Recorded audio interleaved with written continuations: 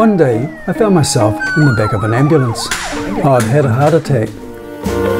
A year later, while listening to my radio, along came Dr. Goodwill Esselstyn. To my amazement, he said that heart disease can be stopped, even reversed. And now, I'm on a quest to discover the truth behind the big fat lie.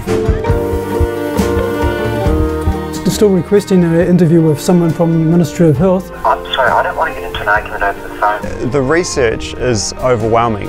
There is only one diet to reverse heart disease. And he's like, what about quinoa? And I was like, this guy, it's going to work out for him. A1 milk was correlated with diabetes in children. But to wait, people could become type 1 diabetic.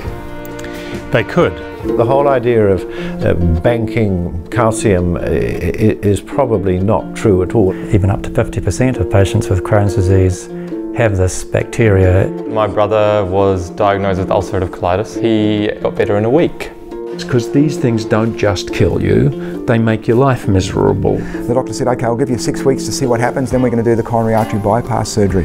What would my body feel like if I actually took out the meat, the dairy, the fish and the eggs? It was a democratic process, but not a democratic outcome. You know, dare I say it, it's game over for traditional animal agriculture.